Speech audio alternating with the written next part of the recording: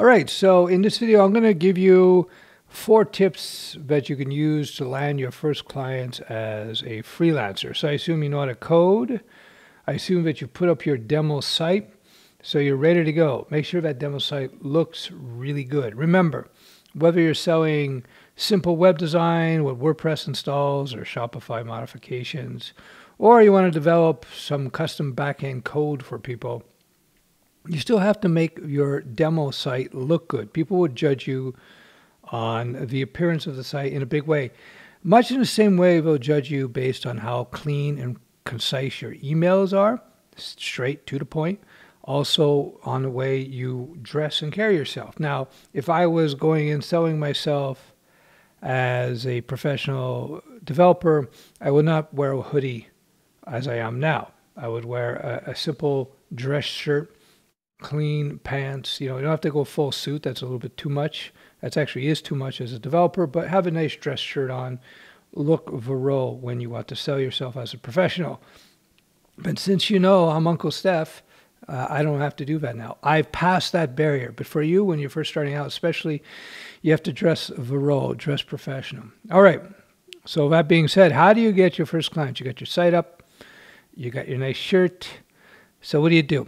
Well, first thing I always suggest, number one, is you go and see if you know anybody in your friends or family or acquaintances of friends or family who have some sort of small business.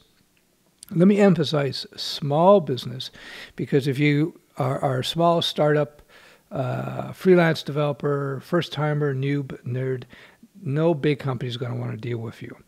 Bigs don't deal with bigs. Bigs don't deal with small. Big companies don't deal with small companies, let alone people brand new to the game. You as a new person in the game, you're going to have to deal with small companies, people who are just beginning even. So that's what you want to do. First of all, see if you can get some jobs word of mouth, meaning through friends, family, acquaintances. As I've said in many of my YouTube videos, you want to find two to three small projects that you can do for people. This is going to go a long way in terms of developing your skill sets, developing a little bit of reputation, because first and foremost, when somebody is going to hire a developer, a web designer, a web developer, whatever type of developer, they want to see people who have experience, because when you're writing code, when you're building systems, the coding is just part of the process. That's why I encourage you, you're in the mentoring group, I encourage you to do my freelance course, because it's freelance and project management.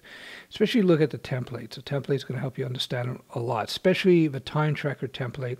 It breaks down how to look at projects and development. A lot of people who've done that course, a lot of people have told me just that template is worth the price of admission. It's included. Do it.